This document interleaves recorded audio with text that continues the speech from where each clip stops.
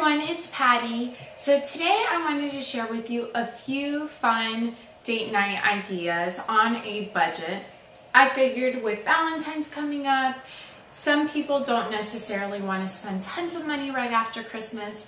I know a lot of people think, well, Valentine's isn't a big deal. You should just celebrate the people you love all year round, and I completely agree with that.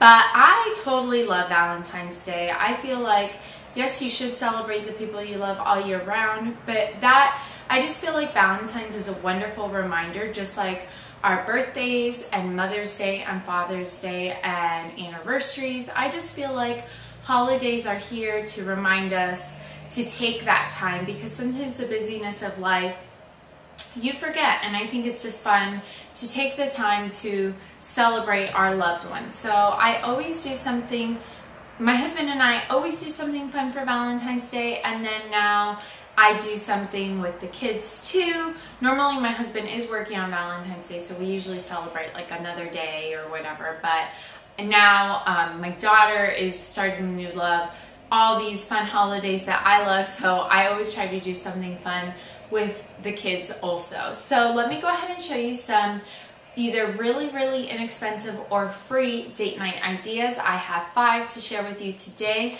I have my notepad, so if you see me look down, that's why. The first one is one that my husband and I used to do, and it may sound kind of cliche, but it is something we did all the time when we were dating, because we didn't have a lot, well, my husband, since we were dating, he would have been the one who had to pay for the dates, and he just didn't have a lot of money at the time, and I didn't ever want him to feel pressure to like take me somewhere really expensive or anything like that. We were both going to school and, you know, just starting off. So what we would do is I would pack a picnic lunch, and after church we would go to a park, and during that time we were reading a book about dating and just things to talk about before getting married and stuff like that. But we have some of the best conversations we ever had were during those times, and we look back on it and have so many fun memories of when we went to the park and had that picnic lunch. And I just feel like that kind of pulls you away from electronics and everything, and I usually would pack things like chicken salad, foods that you normally have on hand, maybe bake a batch of cookies so you can show that you took time for something too, and have some special treat with your picnic. And then one thing I always love is I have a picnic.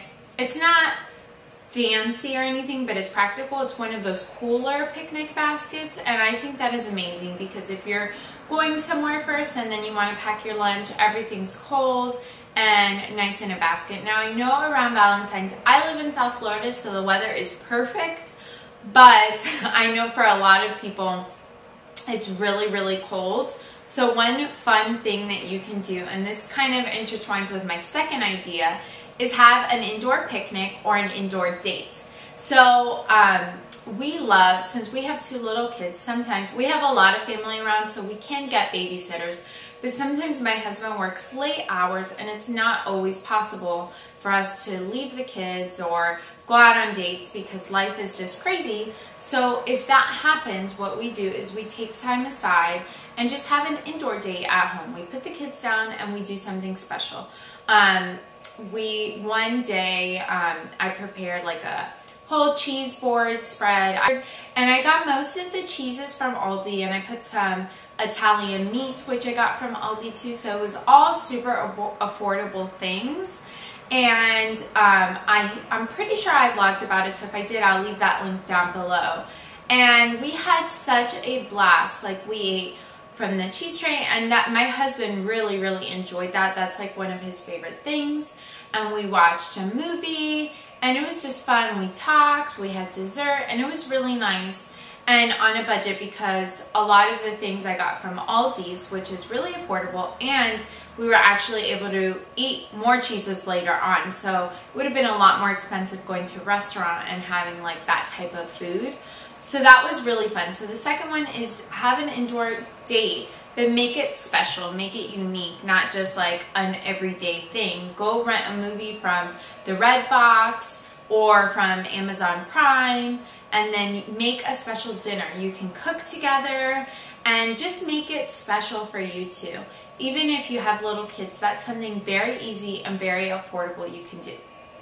My third idea is a lot of cities have museums that are usually free, donation based, or like $1 or $2. Our city, or not our city, but a city near us has like a historical museum that is free, and that was, again, this was one we did when we were dating, and it was so much fun, and it was really neat because it was free, so we didn't have to pay, and it was really fun to learn about like the city that the museum was in, and like all the things around us. And a lot of places have like nature centers that are free, and it's just really fun to go and learn about where you live, and it gets you talking with your spouse or your boyfriend or whatever, your significant other, and just talk about those things, and it creates conversation, and it's something out of the ordinary that you would do, but that doesn't have to cost a lot of money. The next thing, and I have to give credit totally to my husband for this one, is download the Shopkick app. That is an app that you can have on your phone, and pretty much what it is anytime you walk into a store that is linked to Shopkick. So for example, if you walk into Target, you open up your app, and for that day they'll give you a certain amount of points, let's say 75 points. Then on your app it'll build up points, and then once you have a certain amount of points banked, you get a gift card. So my husband is the one that did all the work for this one, and he was able to get us a gift card to Cheesecake Factory that we did not pay for at all. It was all through the Shopkick app. So anytime he would walk into somewhere, he would build up points. Now, my husband is a mail carrier, so he does go into a lot of stores, so it was really nice for him to be able to rack up points. But it's something that you don't really have to do much. All you have to do is open the app on your phone as you're walking in, and it's a way to get a gift card to a restaurant that you can later use for a date. The last one might be a little controversial, and I do not mean to offend anyone with this date idea.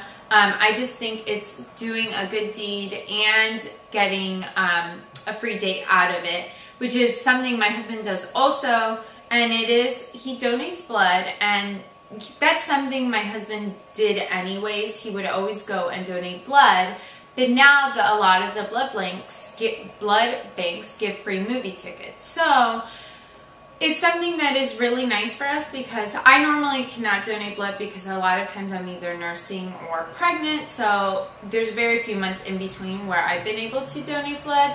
But my husband does it every, like, the amount they allow, and it's a way to help someone in need, but it's also really nice to get something out of it. He would do it anyways, but it's really, we're very thankful that they do that, and we take advantage of it because it's a way for us to get a free date that we may not be able to go on if they didn't give us that. So every time he goes to donate blood, they give him 2 free movie tickets, which is awesome and wonderful, and we've had a lot of free dates out of that.